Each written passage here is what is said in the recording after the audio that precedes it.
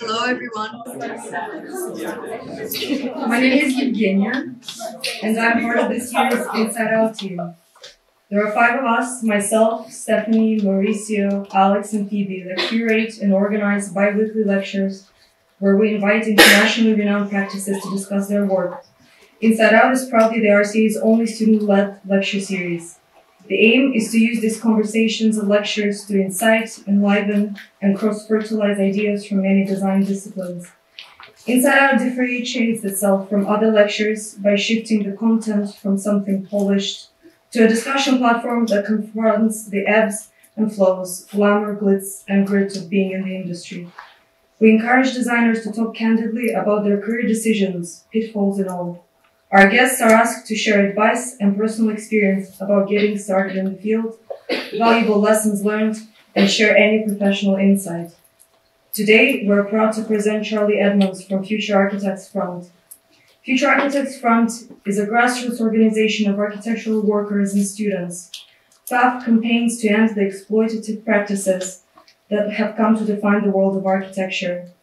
They work both within and without existing institutions, collaborate with unions and collectives, and act as the loud, abrasive voice of those at the bottom of the professional hierarchy. Charlie Edmonds is a London-based designer and writer working across the fields of architecture, climate transition, and political economy. He's a graduate of the University of Cambridge, where he co-founded Future Architects Front with Priti Mohandas. Charlie is a systems designer at CIVIC SQUARE in Birmingham, where he works to demonstrate the potential of grassroots retrofit and devolved urban climate transition.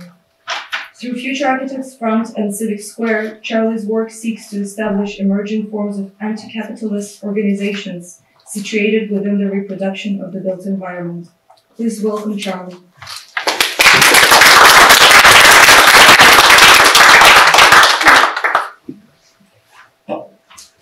Okay, thanks so much for inviting me, everyone who's helped organise this today. I'm definitely not an internationally renowned practice, but hopefully I do incite and enliven, so some of that will hopefully be true. So this is actually the first time that we've kind of completely redone the content that we present at lectures. So for the sort of year and a half that we've been doing this, at I think over 20 different universities now, we've always tried to focus on how sort of FAF started and what its aims are and how we basically try to do activism from the position of architectural workers. And this is the first time that I've really tried to sort of de-center ourselves within what I want to talk about, because I think what I've sort of learned in the year and a half of doing these talks is that I think it's so much more valuable to center on the sort of class position of people in the room right now studying, working in architecture, than it is to very narrowly focus on how we have tried to sort of leverage the institution against itself. But that being said, I should probably still explain why I'm here, so I will do a bit of an introduction to FAF nonetheless. So if you've come across us before, it's probably been in one of these two formats, either an Instagram page or a Twitter page, and this is because we started during lockdown. We started as graduates with no sort of institutional power, no sort of positionality within the architectural profession to leverage. And so we leveraged the only thing that was available to us at the time, the sort of digital media landscape. And this has played a really important role in how FAF as a sort of like largely digital organizing entity has developed.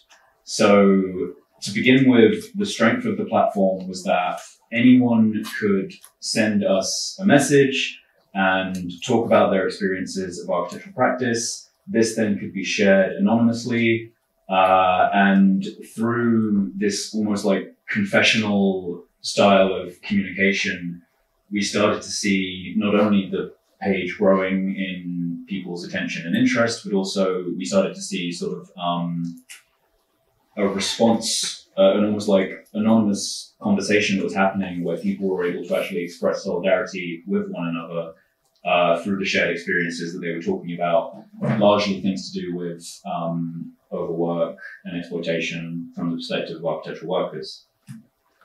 So we sort of took, these experiences, and we took the data that we were able to gather about the architecture profession, things like, are you paid overtime? What are you employed? Are you not employed? Are you an architectural assistant? Are you an architect? Things like this.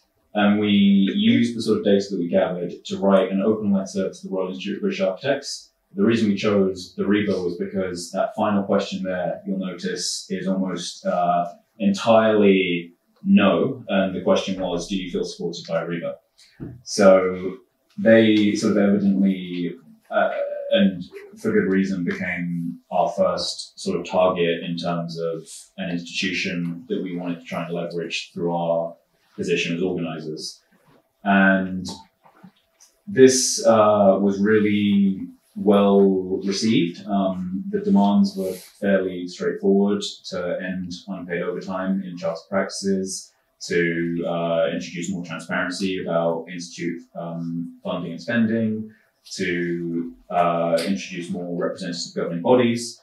And it was signed by over 1,800 people, which, considering, this was the very first thing we'd ever really done. FAF had existed for maybe a month or two at this point. Like I said, the reception was really incredible. And I think it's a testament to the potential of this kind of, digital native grassroots organizing. And while things seemed, quite optimistic at the beginning, we met with RIBA several times. They had promised to consult on things like banning unpaid overtime, as is sort of typical for these kinds of old inert institutions.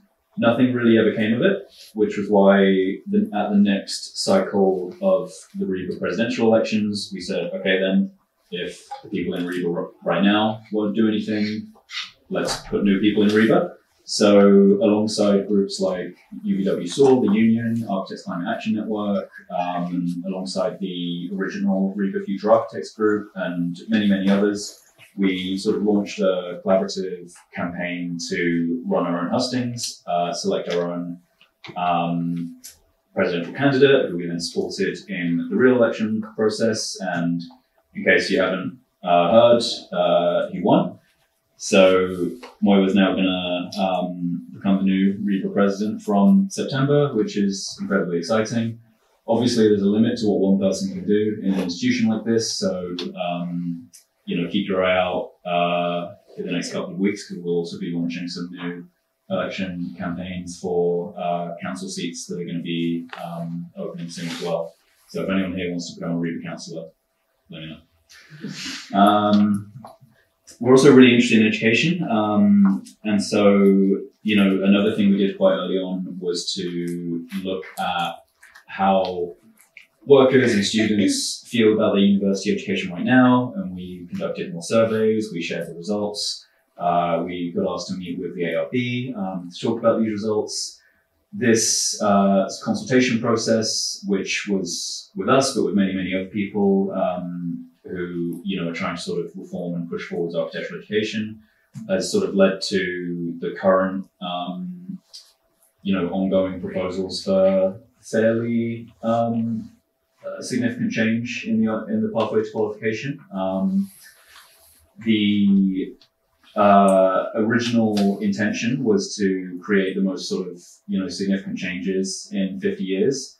Arguably, the ambition may have been scaled back a little bit now, but the good news is that there is another open consultation right now that you can all go to right now and respond to. So if you want to try and push them to be a bit more radical, we have the sort of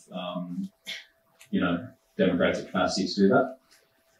And so, yeah, this is sort of, in a nutshell, like how FAF operates, right? Like we sort of leverage our position as a social media digital entity to sort of, critique architecture, critique the institutions of architecture, and then to try and use that same platform to sort of organize at a grassroots level towards, leveraging the collective voice that we're able to channel. So these are two examples of how we can do that through leveraging existing institutions. And a lot of the time, the way that we communicate this critique, and I think the thing that makes a lot of older institutions unsure of how to deal with us, is that we often communicate critique like this. So a huge amount of the time, we sort of take advantage of the language of the internet, sort of meme formats, in order to not only sort of do organizing, do activism, but do it in a way that's not quite as soul crushing as it otherwise would likely be. And again, it's not only a vehicle for critique, but it's also a sort of vehicle for accessibility, because I think some people might look at this and think that's a bit lowbrow, and I would say, yeah, it is. That's the point. The point is that it's the bar to getting involved in this kind of organizing a discussion is low. It's accessible. And yeah, so we definitely don't make any apologies for that, and I think we've seen a lot of effectiveness in this way of communicating. Now, this is where I sort of get to talk about the things that I really want to talk about, which is beyond us as an organization. Why is it important to be doing this kind of work? Like, is it necessary to be agitating like this, or are we just sort of causing trouble for the sake of it?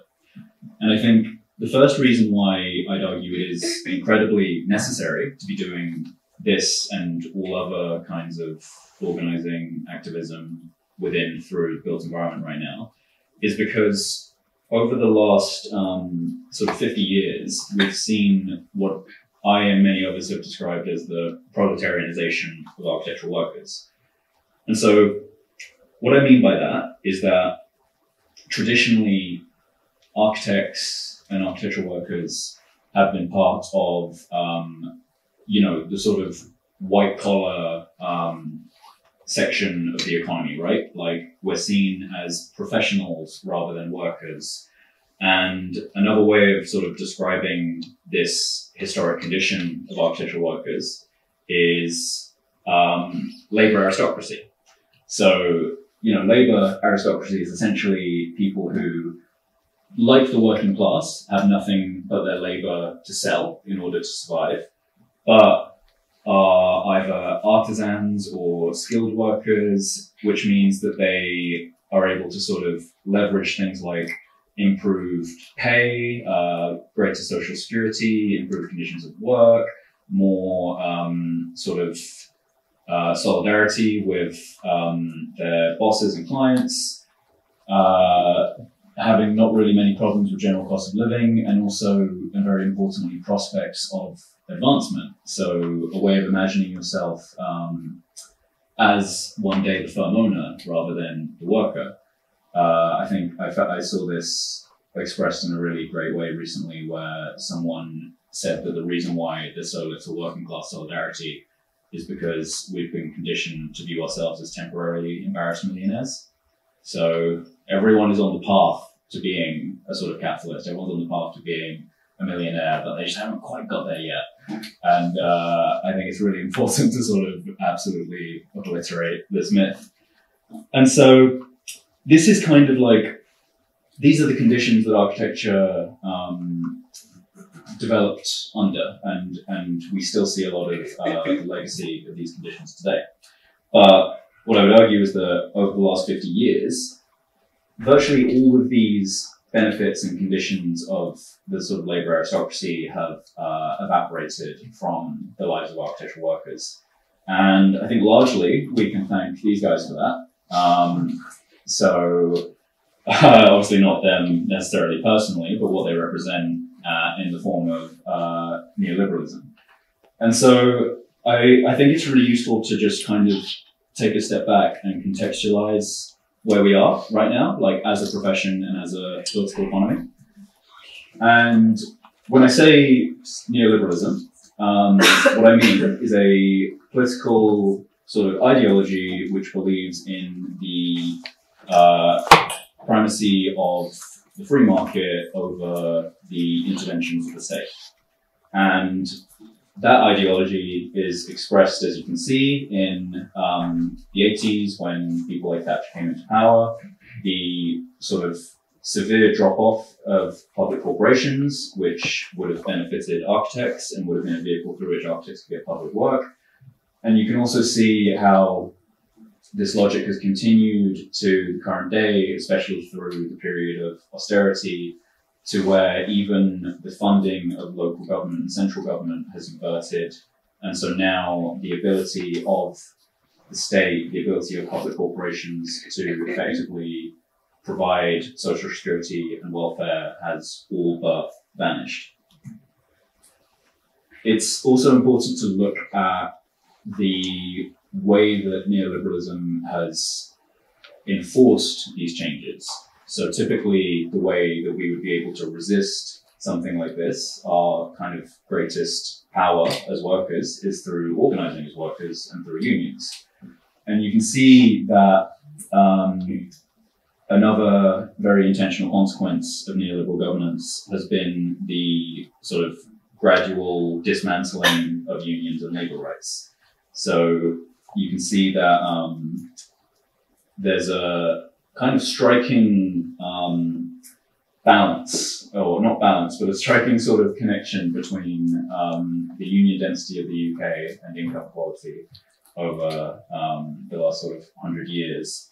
And obviously we don't want to get into correlation as causation, but it makes you think. We can also see in the same sort of time frame, this is where I wish I had a laser pointer or something, maybe I'll just actually just come around. But we can also see over this time frame, you've got labor productivity as that blue line there, and then you've got median earnings as the green line at the bottom. And so what this graph is showing is that although productivity has continued to rise, the median pay that you get for being more productive has decoupled from your productivity. And this, so productivity increases mainly because of things like technology and more organized workplaces. So you move from hand drafting to AutoCAD to Revit, and your productivity goes up. You can get more done in an hour. But as you can see, that increased productivity, that increased value that you're producing is not necessarily going back to you. So this is another important way of understanding the political economy that we are sort of situating ourselves within, and that has developed over that neoliberal period. Now, the reason why I think it's so rare to see architects act beyond the realm of design and act politically is largely because, like I sort of alluded to before, architecture traditionally has been a very privileged profession of the sort of labor aristocracy. So for most of this period, the people that you would find in architecture have been sort of sheltered from the worst ravages of the free market. And I think this is reflected in this 2021 study that found architecture and town planning to be the highest privileged profession of the list that you see presented here. And privilege here is defined as having one or more parents in a managerial position. So, we can kind of maybe argue about the effectiveness of the definition, but it's been applied equally to all of these different careers, and architecture and town planning came out on top.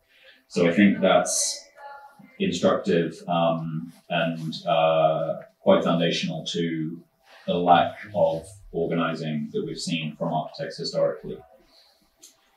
Now, where this starts to change, and why I refer to this sort of section as the proletarianization of architectural workers, is that because of neoliberalism, because of the departure of, because of the decoupling of productivity and wages, because of the loss of social housing, because of the attacks on the welfare state, wealth is becoming increasingly concentrated in older age groups. People entering the architecture profession are finding their living conditions more and more under attack. And while, this is a class thing, it is also very much divided according to age. So you can see home ownership by age for people born after the 1980s has radically dropped off. And when we look at that previous graph of wealth distribution, wealth in the UK is, largely steered by things like home ownership and asset ownership. We can see that this, is also reflected not only in our individual circumstances and the wider sort of political economy, but it's also reflected in what it is that we are allowed to do as architects. So in 1976, 49% of all UK architects worked for the public sector. So if you remember that first diagram and the drop-off of public corporations, that is what then eventually led to, through the neoliberal process, that percentage dropping to currently now 0.7% work for the public sector. So essentially what we've seen is the privatization of architectural practice. And this is another really enormous factor in the sort of political apathy of architects, in my opinion, because our work, which was once inherently oriented towards some notion of the public good, is now virtually completely steered by the interests of capital. And again, reflecting on what that means in terms of the proletarianization of architectural workers, that means that rather than sort of relatively safe and secure public work, architecture has had to enter the domain of the free market, which means competition. It means having to reduce your fees to win work over someone else. And what happens when the fees of architectural work come down, down, down, and down? They take it out of the salaries of the most junior people. So this is adjusted for CPI salary of Part 1 architectural assistants, the first job that you typically have after your bachelor's. And you can see that since 2006, Part 1s have been getting paid less in real terms. So, and though the data wasn't available for it, I imagine if you extended this back even further, decades prior to this, you would see that it's dropped even more. So in real terms, you're being paid less for not the same work, but more work, because you're more productive than someone was in 2006 now because of technology. So this is a visual representation of the proletarianization of architectural workers.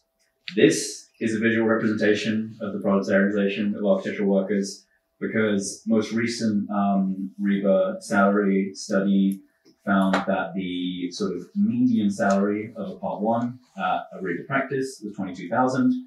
Guess what the minimum wage is? 21,673.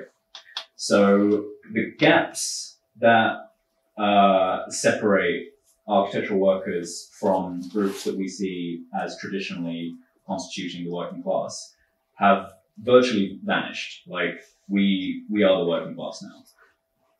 And this is probably the reason why this is such a popular image, because, I really do believe that like anyone under the age of 50 can just feel this in their bones. Like everything has gotten really, really, really bad. But we'll, at least we've got coffee. And so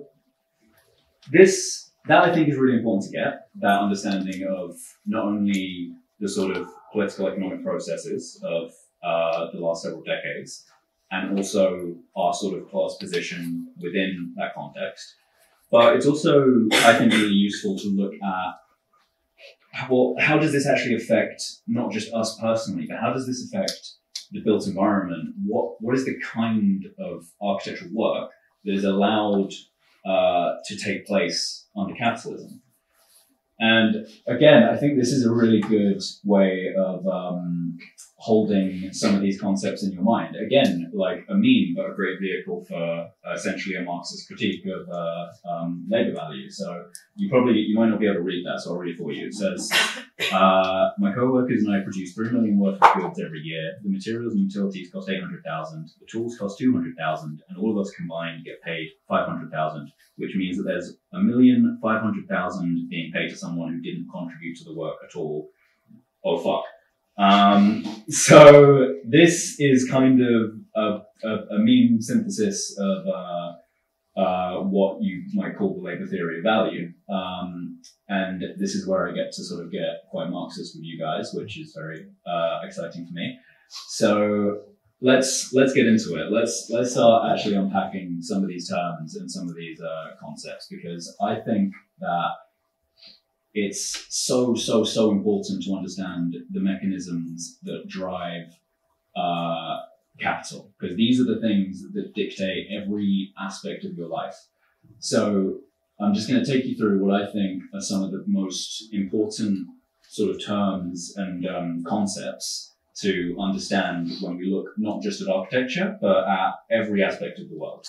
So we'll start with what's most familiar to us, the sort of working day. Now, what you sort of have to understand is that for a business to work, you have to produce more value than you are getting returned to you in a salary. If you were paid 100% of the value that you generated, there would be no profit for the business would cease to exist. So that means that through the course of the working day, you don't have to only produce the value that is the necessary value for you to get paid, for you to pay your bills, pay for food, sustain your life, but you also have to generate surplus value, which then goes up the sort of food chain to your boss or your boss's boss or client or whoever.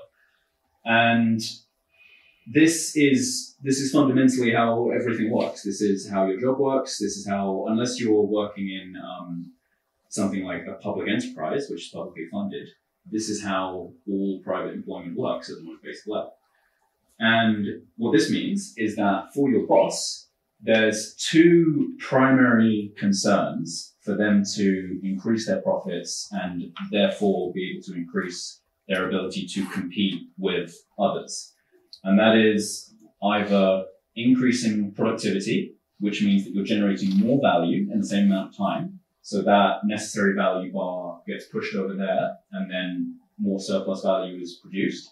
So this is why employers are so interested in you being productive, you not taking breaks, you using the most up-to-date software that can produce things as quickly as possible.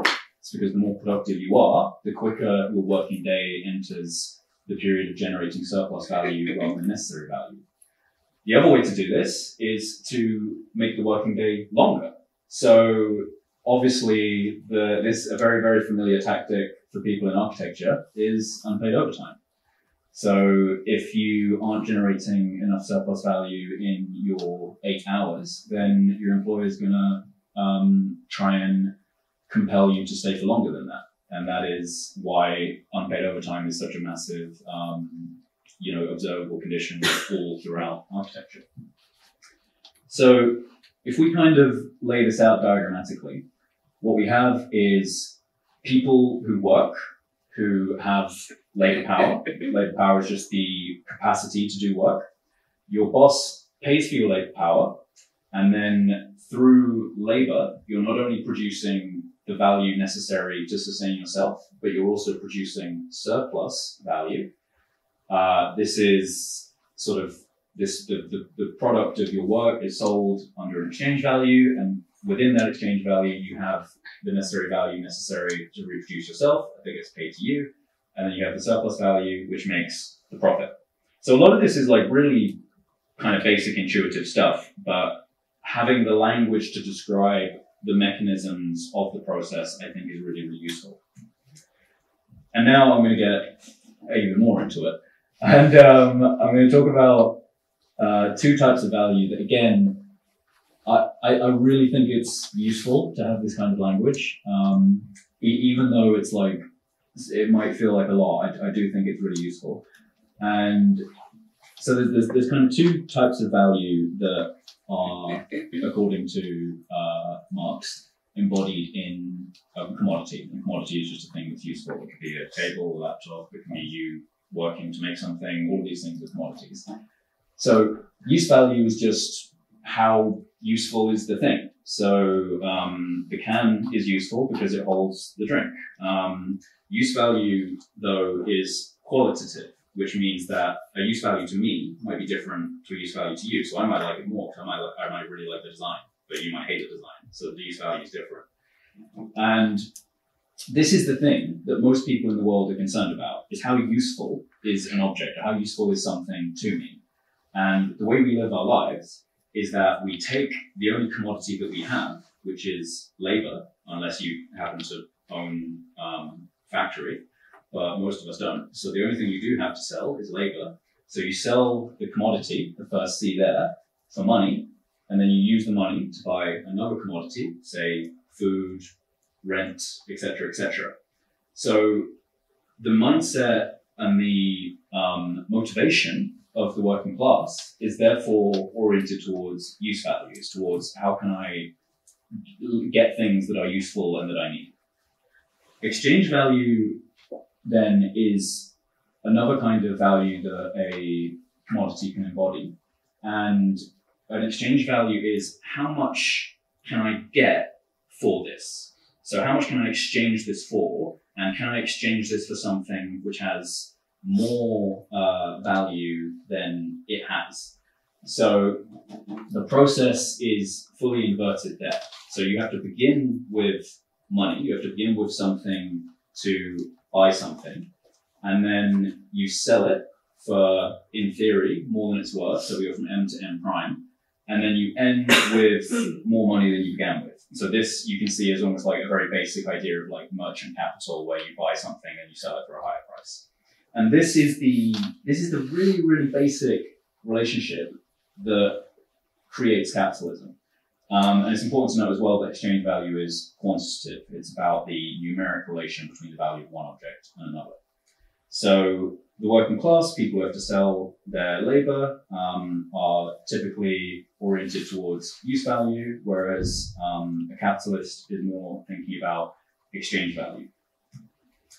So how then does this come into the world of architecture, right?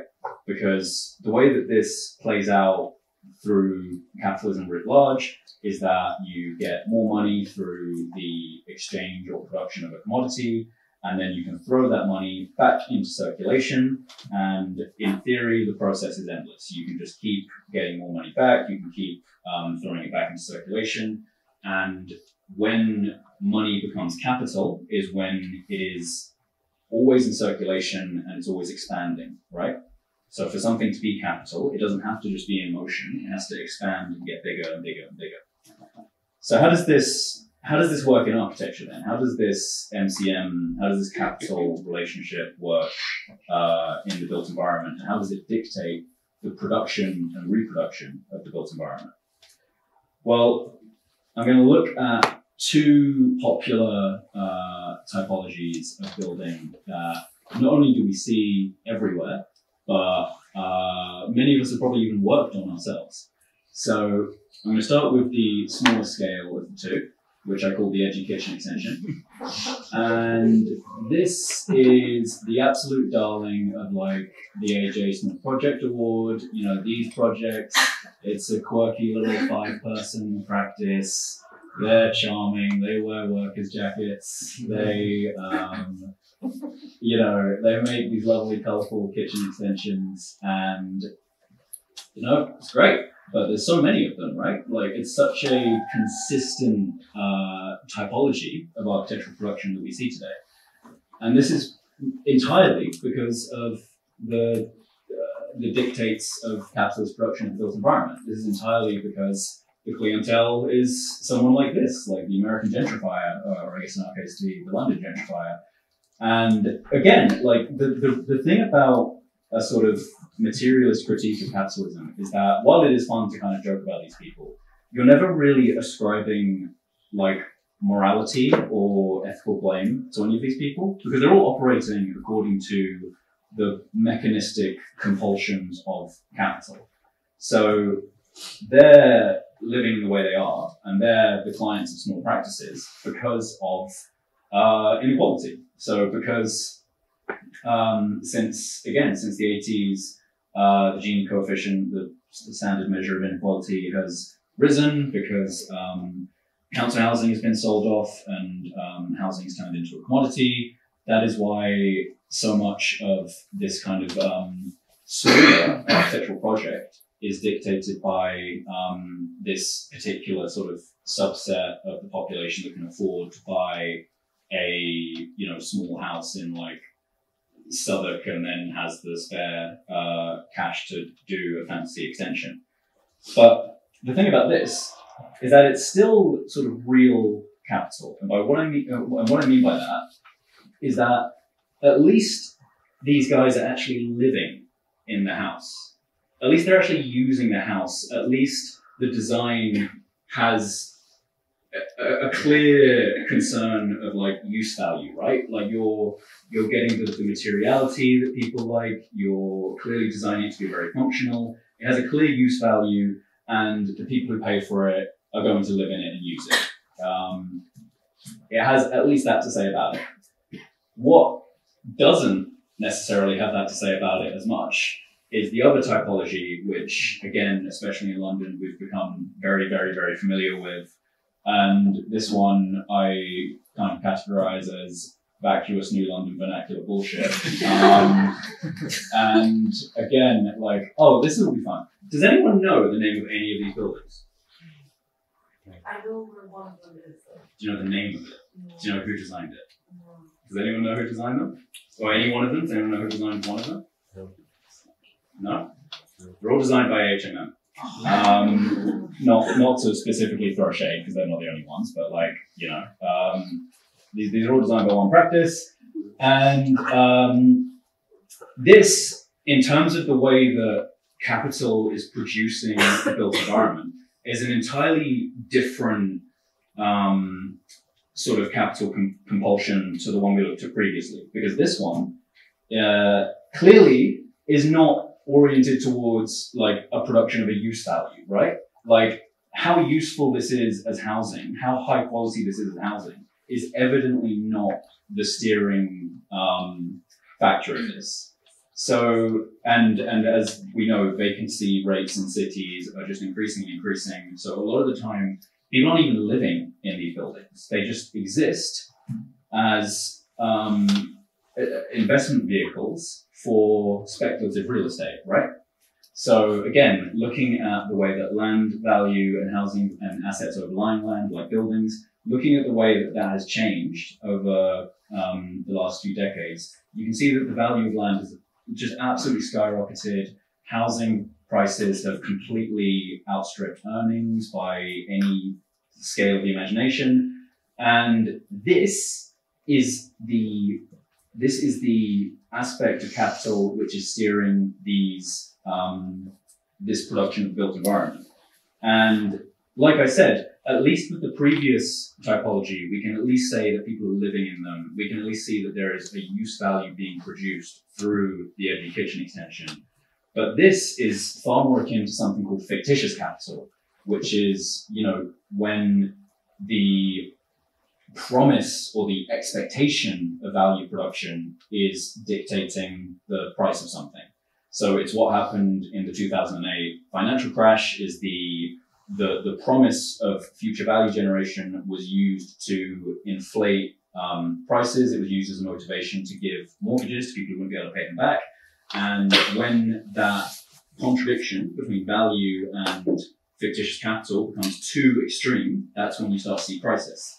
So this is why everyone is always talking about like the housing bubble. When's the housing bubble going to pop? It's because the way that this kind of business of architecture is being conducted is purely concerned with exchange value. It's purely concerned with building something to inflate land value, to sell it or rent it, and that's the thing that drives it. That's the fundamental thing. And I think another interesting dynamic that plays out here is that because the sort of, the kind of capital we're talking about and the ability to profit off of this fictitious capital is so significant. It means you get a lot more competition involved in this kind of production as well. So obviously the kind of competition that is mostly sort of decried by architects is the competition between architects and developers. And the sad sort of reality of this is that architects are at a fundamental disadvantage in inter-capitalist competition with developers. And I think the reason for that is summed up quite nicely in this quote, which says, craftsmanship, good work, was no longer the essential foundation of good earnings. If anything, it was now a liability, since it stood in the way of the sky-high wages which could be earned by the men who deliberately and consciously put speed and skimping before sound work. Financially, the cowboy, the term is of uncertain origin, but seems to emerge in the building trade during the heyday of the lump in the 1960s, could do better than the good tradesman. So, though this is describing more like the contractor side, it just as easily applies to architects and developers, because architects typically have to, as part of their sort of disciplinary remit, have to have some, however small, concern for use value and design, right? Which is fundamentally qualitative. So we have to kind of think about these concept design, spatial coordination, things like this. The developer doesn't really need to, though. The developer is mainly concerned with the production of a project in a way that increases the exchange value as much as possible. So architects are at a sort of, in terms of capitalist competition, are at a disadvantage because, as a discipline, we are told to consider use value to some extent. And so this basically means that the architects that want to compete with developers and the architects that do a lot of these big projects, they start to operate in a similar way to developers themselves. And this is why so many of the buildings that, I just put up on the screen and so many that you will see all around you every day in London look the same, is because they're not steered by use value, they're not steered by design, they're steered by the desire to increase exchange value. And it's even, it's even impacting sort of very, very contemporary forms of practice. It is even finding its way into the design process in terms of things like now, well, a way we can really do these two things quickly is if we just get AI to do it. And that way we don't even need to pay someone to do the concept design. Like we can just produce an image and then, sell an image. And so you see, again, technology, productivity starting to play a role in the capitalist production of the built environment. Because the only reason, or one of the main reasons you would choose to do this is because you can work quicker or you can work at less cost, which means that you can compete more easily with others. So, it might feel like those two typologies that I set out almost present this choice of which way Western architect do you want to be?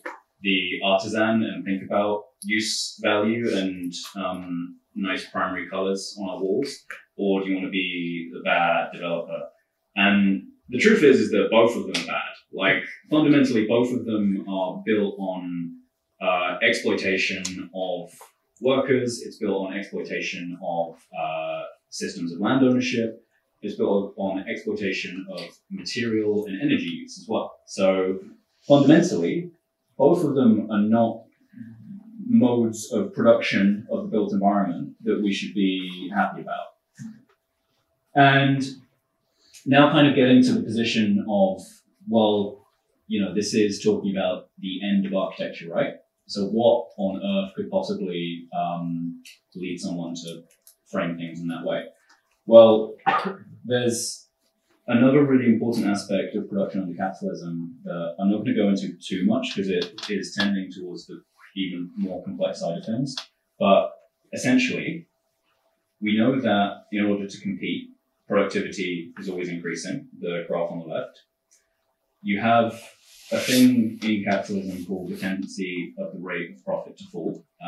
This exists because, as Schumacher has demonstrated, to compete, you're always investing in new machines, programs, software, non-human things to increase productivity. And that means that the salaries that you're paying to humans compared to the money that you're putting into machinery and fixed objects, the ratio is always then declining. And the problem of that is that if the compulsion all around the world in all business is to pay people less and pay more to machines, well, who's going to buy any of the stuff? Who's going to keep the machine going? Who's going to pay for things if the entire working class is deprived of reasonable salaries and material conditions? And the way that capitalism tries to negate this contradiction is through macroeconomic growth, so total capital increasing, because if the tendency of the rate of profit to fall exists at the same level of capital production, well, then you need to constantly be producing more. The economy needs to constantly be growing in order to keep that profit amount either the same or increasing. And this is why virtually every single country in the world, how do they measure their success? Gross domestic product. And gross domestic product has to always, always, always increase, or that's really, really, really bad. And this is exactly why that's seen as bad.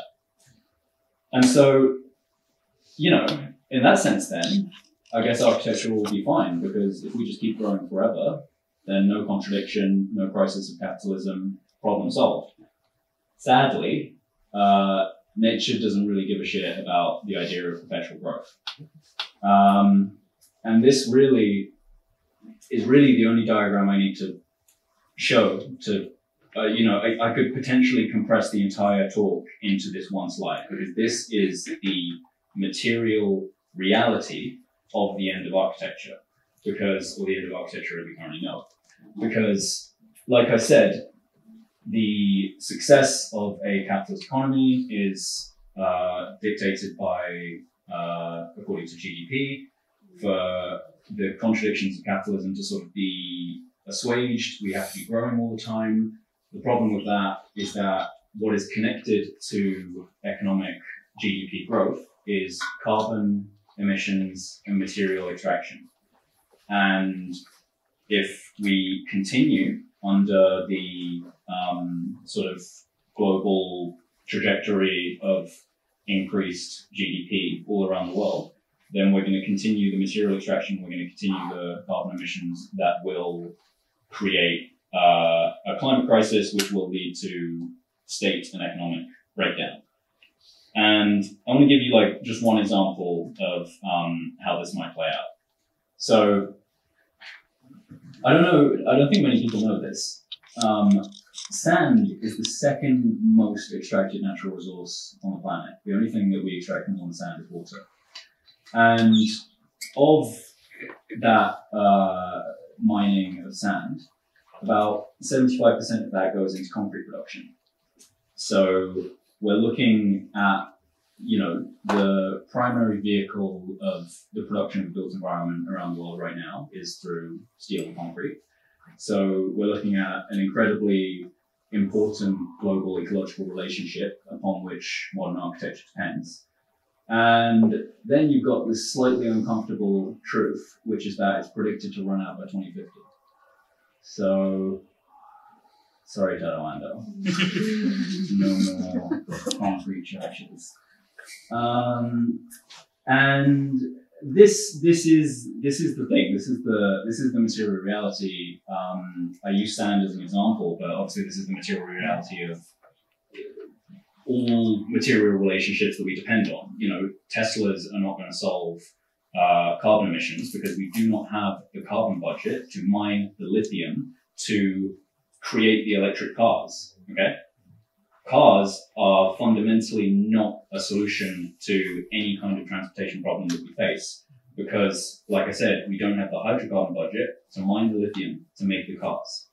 So the way that we're framing a lot of these problems, the kind of tacitly assumes perpetual growth and a sort of infinite capacity for material extraction is incredibly, incredibly problematic. And like most things, who does it sort of hurt the most? Well, obviously it hurts the global south the most.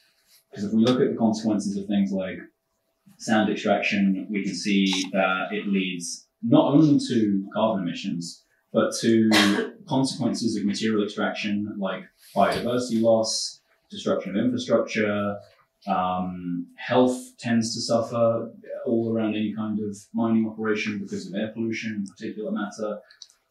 It's not just about carbon, it's also about the way that we relate to the material world around us. And so even if we take carbon off the table, we're still facing, what under capitalism is an insurmountable challenge. And again, just to sort of really hammer home the disparity here, this is a global map of the consumption of sand.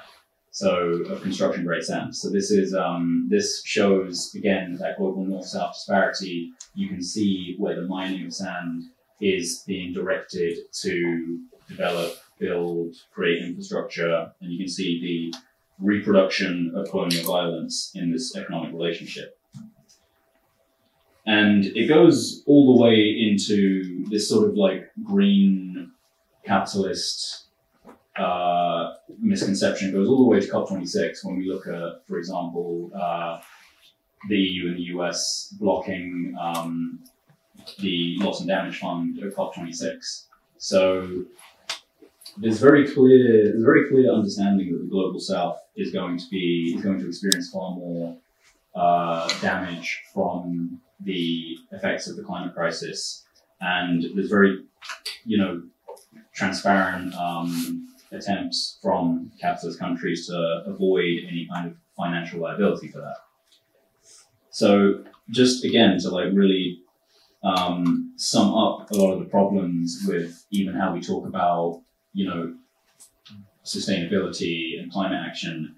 A transition to renewable energies in the global north, premised on the plunder and exploitation of the lands and people of the global south, is not climate justice, it's green capitalism, it's green colonialism. So this is why I and many, many others center both our like architecture organizing, but also climate organizing in this very fundamental anti-capitalist framing. And the mask is like really coming off about this, by the way, as well. Like, I think it used to be more of a thing where people would try and hide the sort of colonial capitalist undertones, but now you've basically got like people like Elon Musk straight up saying that they're gonna overthrow a democratically elected state so that they can get the lithium that they so desperately want for electric cars. We really are in a very mask-off kind of moment in the last few years. And it's not all about the global south either. Like, I think it's kind of maybe easy to think about this as like a real rift where like, okay, all the consequences are over there, so sort of like maybe not after me the flood, but like next to me the flood. And it's not even really that far next to you, because has anyone heard of this place before? Fairborn? It's in Wales.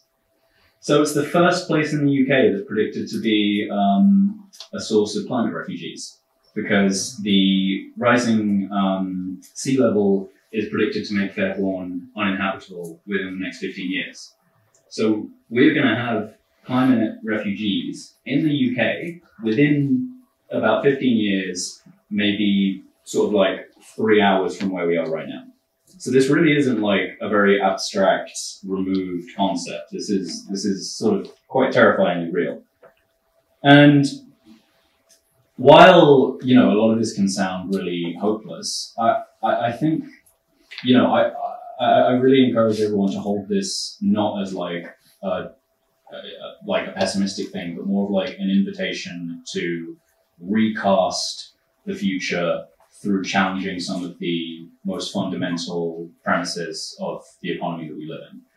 And there's a lot of really great examples of people doing this, obviously through wider movements like, degrowth, donut economics, things like this. But there's also people in architecture doing this as well. I really like this sort of, it's a book, but also a sort of graphic novel in the Architectural Review which is about architectural abstraction. It's also based on a book called The Global Moratorium on New Construction. And it basically kind of imagines what architecture might be like if we actually had to address these problems of extraction, of global north-south divide, of the fundamental necessity to bring down our material and energy demand as a sort of civilization. And, you know, while it's mainly intended to be sort of quite provocational, I think it's not a blueprint. I think it is still really useful as a way of thinking, like, what after architecture as a mode of capitalist reproduction of the built environment, after that ends, what then could it be? What might it be reborn as?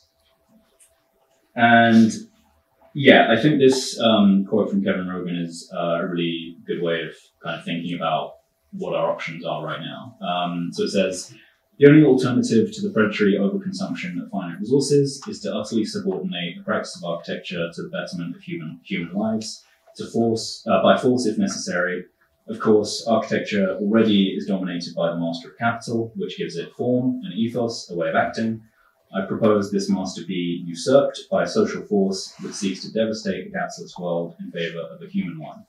Architecture, as it stands, has become exceedingly adept at dying, but what if we learned to fight?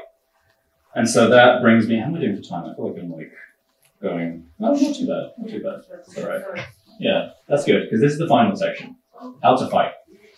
And so in this last section, I'm going to talk about what I think are sort of some of the, you know, best vehicles that we have access to organize against all of the horrible shit that I've spoken about and probably made you very depressed with tonight. And, you know, we can start first with maybe some light reading. So there's lots of great books if you feel like you want to get more into the sort of theory and understanding of this. Doesn't all have to be scary, of course. There's lots of other nicer books. That I think is great. Like, I think having the reason why I tried to introduce some of those concepts of like value earlier is because I think having a good grounding in theory of political economic theory is really useful in positioning ourselves. So by all means, you know, please ground yourself well. Maybe if a book is too much, maybe start with a couple of articles. So I have two articles from the Failed Architecture publication that I recommend to absolutely everyone. One is called Death to the Calling, A Job in Architecture is Still a Job. And thinking about, you know, what can you do right now? What can you do from your position as a worker or a student? I think these two articles I'm going to show you are really useful in terms of understanding that one of the first things you can do is reject and deconstruct the myths that we are constantly told to believe in our education and in practice. And probably the most pervasive myth is that architecture is not a job, it's a calling. It's a spiritual thing that you're meant to do, and it's you know, it's not work, it's not labor, it's something special and above that. And this is the you know, this is the sort of logical framework that encourages you to accept loads of unpaid overtime. This is the logic that encourages you to accept salaries that are just barely scraping above the minimum wage. And, you know, this isn't just an abstract thing either. Like, you can see this even in the most mundane details of how we talk about the places we work. So if an architect, you know, the work an architect does, we don't refer to that like a business or a company, do we? We call that like a studio or a practice or an atelier. So we're always, even at like the level of describing what we do as a business, we're abstracting the fundamental like real labor relationship even at that level.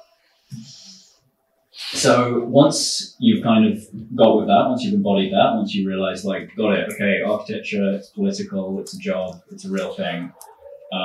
It's not this kind of pseudo-religious process. The next thing to kind of deal with is the fact that while, yes, all design is political, not all politics is design. So if you want to really be politically effective, you can't just do it by designing things. You can't just do it through architecture. If you want to design public housing, you can't design it into existence. You have to contribute to a fundamentally political process to create a political economy which decides that value should be distributed to public housing, and then you can design it. But it doesn't work the other way around. You can't design your way there. So there is obviously an incredibly important place for design in politics, but it's incredibly wrong-headed to assume that design practice is the primary medium and tool through which we will achieve political change. We need to realize that we have to step beyond design practice and operate politically. So how can you do that? Well, probably the most effective way is to join a union. And if you don't know what a union is, it's a collective of workers that leverage their collective power to secure better conditions for themselves and for others. So within the world of architecture, we have United Voices of the World section of architectural workers, UVW-SAW, and these guys only started in 2019, but they're already having a really amazing and profound effect on the profession. Highly, highly, highly recommend that everyone joins them. You can join them as a student, you can join them as a worker. You don't have to wait until you've joined practice. It's not all about flares and protesting. They also do have really great events where people are able to create connections, build solidarity, learn things. Though of course, if you do protest, that's always an option too. And that's how you join it, by the way. If anyone wants to do it right now, please go for it. Please take a photo of that. That'll take you to the registration page for the Architecture Union. Highly, highly, highly recommend. Also, you have groups like Architects Climate Action Network, who also realize that you can't do effective climate action from the vehicle of private business, almost all of architecture being private business. So what do they do instead? They created an organization that existed outside of private business that could pursue radical climate action. And they do that through, again, protests. They do that through masterclasses on low embodied carbon materials. They lobby government for better climate regulation on the built environment. And recently they joined the big one with Extinction Rebellion. So they're all about creating this kind of larger movement around climate, both within and without the built environment. And again, if you want to join AirCam, you can do it right now. I'm taking notes on who's got their phones out.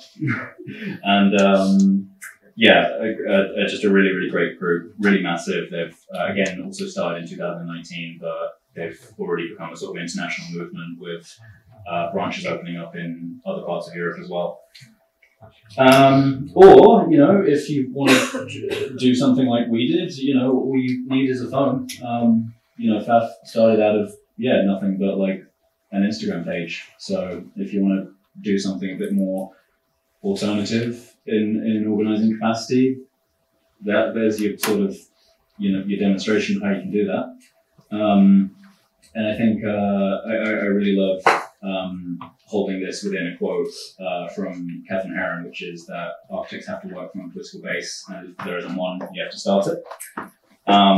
Luckily, like I've just shown, since 2019, you don't have to start it, but you can do if there's a particular directional strategy that you want to approach. So luckily, we're at a time now where we can have more luxury about these choices. And then the last thing I want to sort of end with is that strategically, trying to work towards and beyond the end of architecture and towards a sort of post-capital world, you can't just do it as architects. You need to think about building alliances. You need to think about, well, even in a miraculous situation where suddenly all architects were unionized and decided to withdraw our labor, well, we have no protection of function. So developers can fill that void. So what we need to think about is how we don't just build solidarity and build kind of a working class power base in architecture, but also how we build alliances with other sectors of the construction industry. Beyond that, other sectors of the economy, we have to think about how this becomes not just a union movement concerned with individual material conditions, but a larger labour movement which is concerned about a sort of full appropriation of the political economy for the benefit and the interest of the majority of people and for the planet. And the reason why I picked this photo as the sort of cover image for this lecture is that I think it's a really nice demonstration of building alliances, because this is a photo of Leslie Bolton at the Bath of Walgrave, and she was part of a group who supported miner strikes. She was a part of a group of women who often were either like wives of miners, or they were just sort of political organisers in their own right, and they, alongside a lot of other groups who weren't directly involved in the union, demonstrated this really powerful form of solidarity where everyone came together towards a sort of common struggle. And how effective that was is pretty clear, because even though this particular event was fully peaceful, they still had dozens of horseback police call them. So I think that Leslie Bolton and the groups and movements that she was part of are a really great illustration of what we need to do beyond just fighting. We also need to build alliances, and we also need to find ways of effectively working together towards and beyond the end of architecture. And I'll leave it there. Thank you.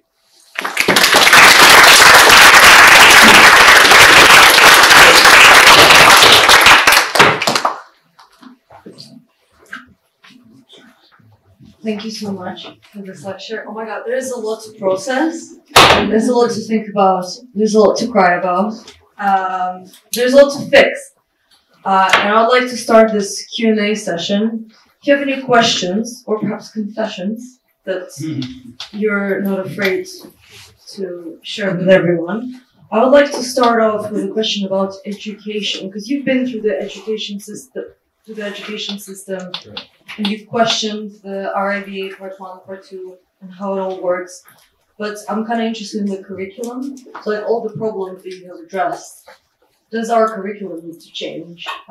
Should we learn new skills? Should we lose some outdated principles or some outdated ways of teaching students? What are your take on that? Yeah, it's a tough sort of like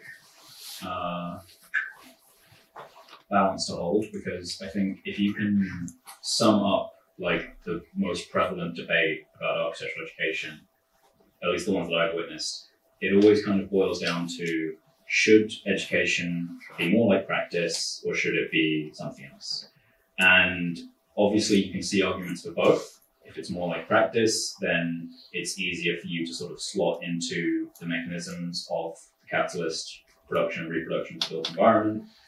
But if we ground ourselves in an understanding that that's something that we want to reject, then we need to think about, okay, in a sort of post-capital world, what use values do architects produce through their work? And I think that's the kind of thing that Charlotte's work really speaks to. I hope this isn't making anyone sick, sorry. This is the kind of thing that this sort of work speaks to. So in an ideal world, I think the education of architecture would be oriented towards the stewardship of land, the improvement of existing building stock, because we talk about things like climate action. 90% of the buildings that are going to exist in 2050 already exist. So why the hell are we so concerned with the 10% that are going to be built when there's so many problems with the 90% that already exist? And I think it should be, firmly oriented towards social use. Obviously, the tension and the difficulty for educators then is, well, because if you do that, right now there's very few jobs where you can work according to that. So you have the kind of like really difficult position of having to survive under capitalism while also trying to like keep one foot in the incumbent system and one foot in the emergent system. So it's a really tricky balance for universities and educators to strike. But I think there's really good examples of people figuring out new ways of responding to that. Like I think the Part 0 and Part 4 programs at the LSA are really interesting, trying to sort of open up like short courses and like new ways into architecture that are focused more on like climate skills, low embodied carbon construction, retrofit, things like that. So I think there's glimpses of how universities are starting to do like better things, but it is a difficult one, and obviously that tension is always something that has to be navigated. Yeah. So which one is Part 0? Which one is Part 4? Part 0, I think, is like almost like an introductory course, I think, like outside of the undergrad. So I think that's more about grounding people. If anyone knows more about this than me, please speak up. But that's more about grounding people in the, I guess, like the use value of what architecture could be. Whereas Part 4, as I understand it, is more about climate skills like for a just transition of the built environment. It's more about things that you could learn, like even if you're a fully qualified architect, things that will probably still be new to you that you could learn about now. Thank you. We have a question from Zoom. This person wants to remain anonymous. She feels quite frustrated and powerless about her existing condition of working overtime on a competition.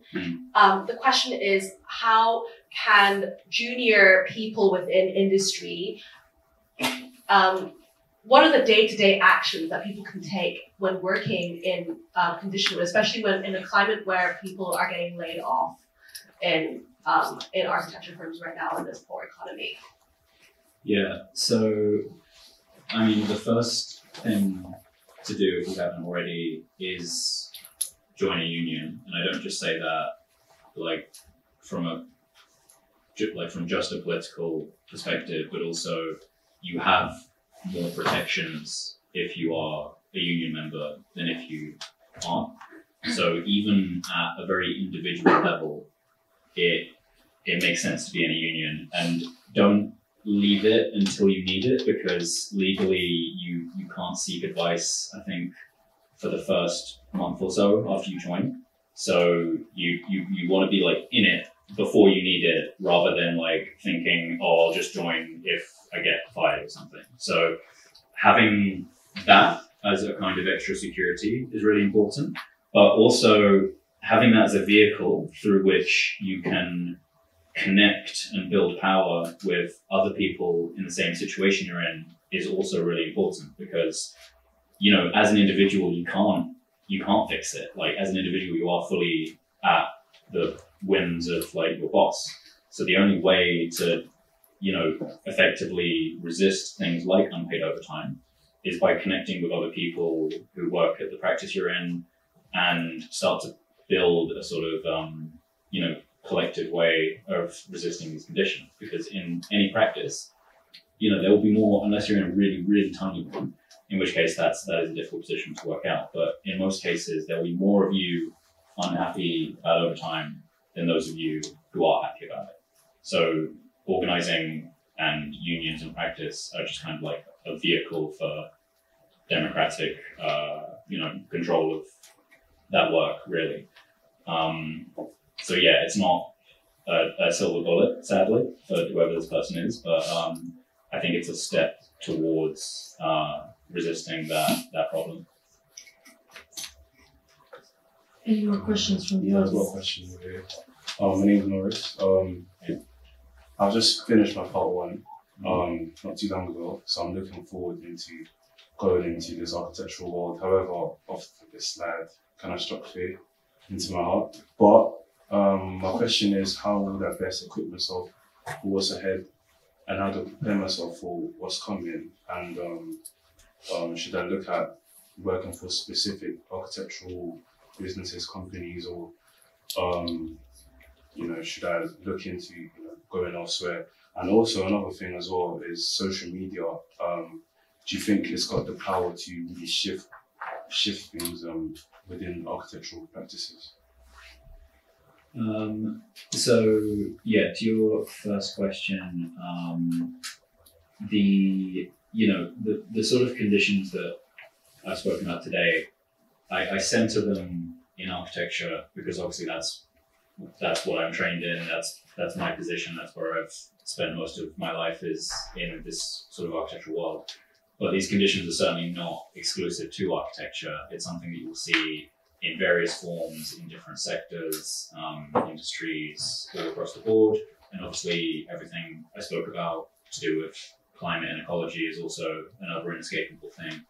So I think the way to think about like what you do after university is to try and understand where do you feel like you would be best positioned to try and resist these various sort of problems that we've spoken about.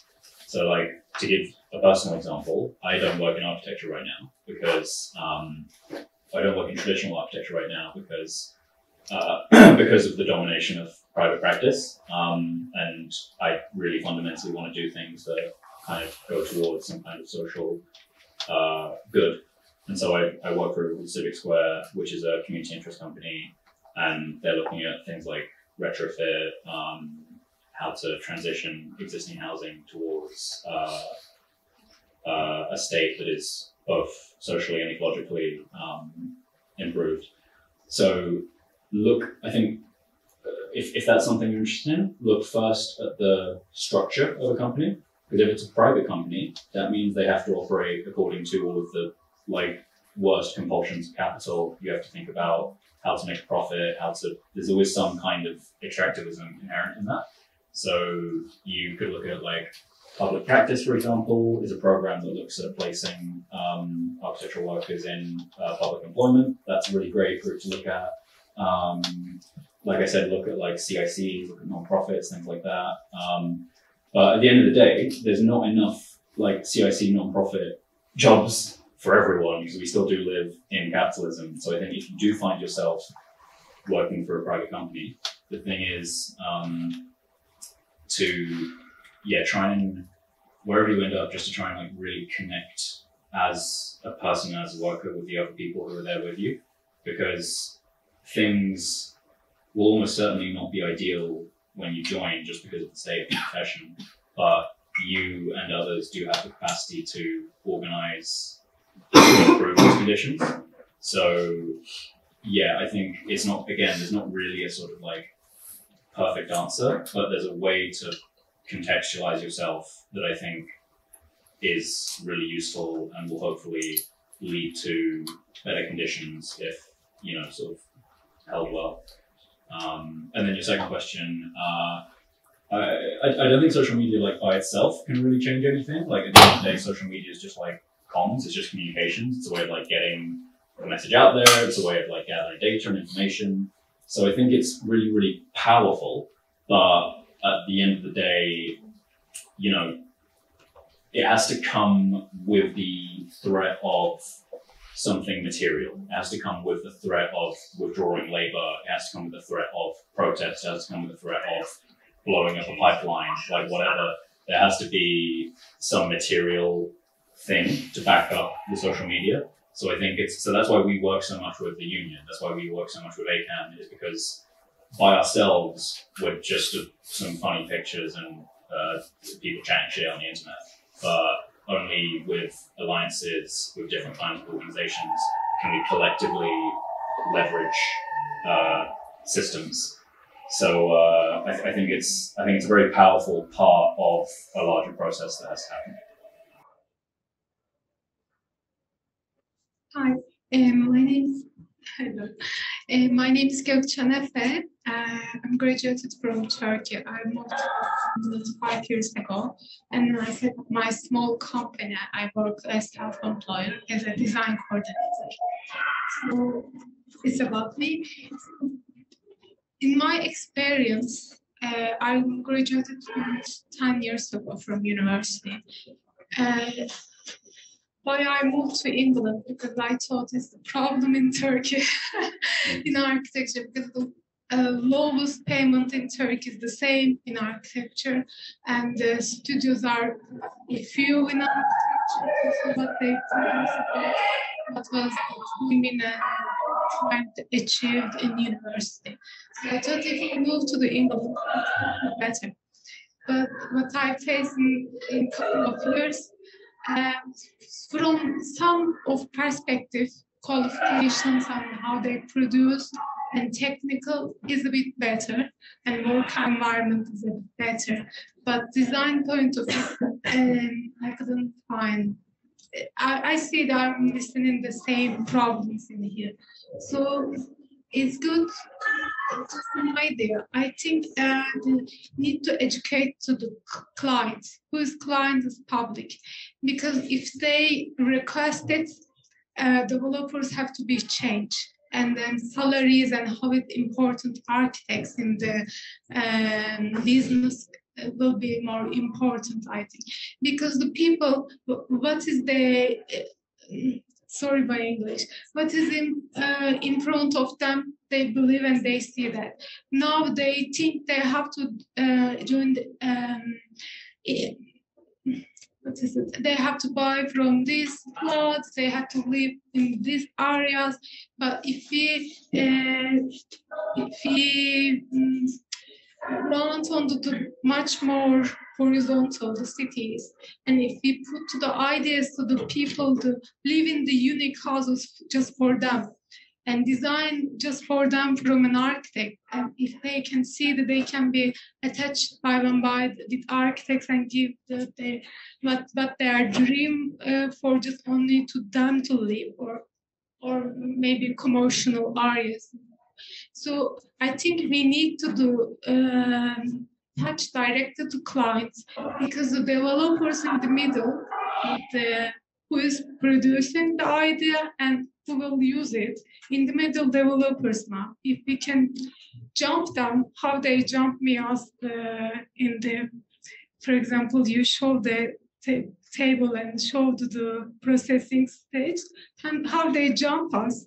I think we need to jump them to make sure we are on the process too. Sorry. Yeah, I think there's definitely like a space for trying to convince clients, and I think the space that we see the most success in convincing clients is it's the small scale. So this is generally the space where I think you'll see architects having success with like convincing people to retrofit, to use low embodied carbon materials, things like this. But I think the difference is like the motivation behind the client. So the motivation behind this client is very oriented towards using the space and it being a good space. The motivation of this client is that the number in their bank account goes up. So the problem with convincing them is that it's not really a lack of understanding. They know that the buildings probably aren't going to be great. They know that they're probably not good for the environment either. But they also know that it's going to make them money to do it. So it's not really a personal thing of like convincing a person to be good or trying to stop a person from being bad. It's fundamentally where they are in society. They are fundamentally compelled to make these decisions because of capital, because of the way that they sustain themselves financially. So those, I think, are the ones that it's more difficult than just convincing them, because it's not really a knowledge thing. Like we've known about climate and ecological collapse for decades. We've known for such a long time. The people in power have known for such a long time, and yet action wasn't taken. And that wasn't an education problem. It was the fact that they were stuck in a production process which is all about accumulation and accumulating more capital. So it's not really sort of like a technocratic barrier of knowledge or willingness. It's really about like the economy that they exist within. So I think there is a space to think about clients in certain contexts, but I think there's another point where the client is always going to be driven by seeing the built environment as an investment more than as a place that people live.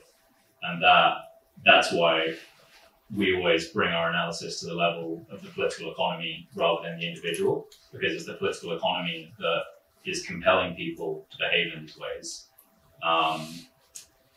But as with everything, obviously there is also a place for trying to educate and convince clients as well. But I think it's not, we need to do that and all of the other like wider political economic things as well. Okay. We have time for like one or two more questions. Hey, thanks so much for that presentation. I thought it was awesome and really great to kind of see you explain things in the way you did, right? Hopefully I can get to the end of this point, because there's so many things that I'd love to kind of talk to you about with the presentation. There was a lot that chimed with my own kind of research in, which is a kind of Marxist, neoliberal kind of critique of education and spaces like this, university, which is coming out through kind of a practice-based approach to how we might do education differently. And what we do there is kind of confront with this idea that you were talking about, with this link between architects and capital, which, I might say you started your story at kind of neoliberalism, but we could probably draw the line way back to maybe even when the profession started. You guys never would have got home in that case. Yeah, right. So maybe I'm glad you did it, but that's kind of where I sort of pin it really, and that says a lot about the link between architecture, the built environment, the profession, and capital. They're kind of put together like this, and I've really found the way you kind of put it so up front, the kind of the end of architecture, I think is a great way to frame it, because certainly what's happening in our kind of small design school, but the discussions we're having with participants and students is like, maybe we shouldn't really be even talking about it in terms of architecture, like calling it architecture, and it's more kind of towards perhaps critical spatial practice or feminist spatial practice. These are kind of the terms that we're using quite a lot with our participants anyway, students. So I guess where this is going, my question is, it's great that you're kind of coming to places like the RIBA, and they are sort of stuck in the way of their way of describing what architecture is. Do you think FAF has a position on, or kind of a role in trying to change what architecture should be? Do you have a kind of vision, maybe what that is? That's it's a massive thing. I don't expect you to kind of have an answer to that, but it'd be great for you maybe to kind of speak a bit about, I guess your tensions with what the RIBA set themselves to be as kind of the prescribed way of doing practice in architecture, and whether you think you have a role to kind of push them and push them on that. Yeah. So I mean, I think when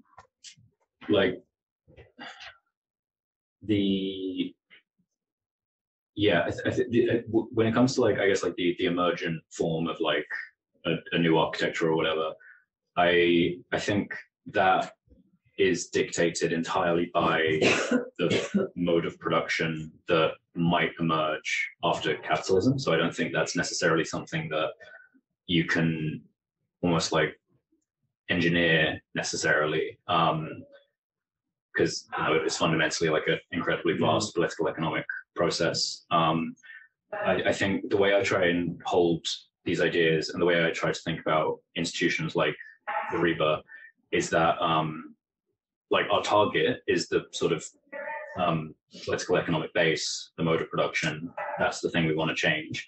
From that base, you get institutions, you get like the legal system, you get REBA, you get like cultural institutions, all things emerge from that base. And I think we can like leverage the institutions against the base, but we can't find solutions in the institutions. So for me, REBA will never be a perfect vehicle for anything because they are like intrinsically, they hold the sort of political economic base within them, but that doesn't mean that they can't be useful from the point of view of like organizing, or like in the same way that a union in some ways helps actually like reduce the contradictions of capital. But we shouldn't throw unions under the bus for that because they're improving the material conditions so that people can organize further. I think the same way about REBA, where REBA will never be a solution in of itself, but we can leverage its institutional position, we can leverage its funding to try and improve conditions for people working towards this kind of fundamental change beyond architecture. So when we do the next election cycle for the council, where the thing we're doing differently this time is that we're couching it within the language of just transition. So it's more about we're centering that bigger goal, that bigger ambition, and we're saying a REBA council seat is one way that someone can try and leverage an institution as part of that much larger process. So I think the way that we're going to run that sort of campaign is a good indicator of how I try and hold all of the different things in my head.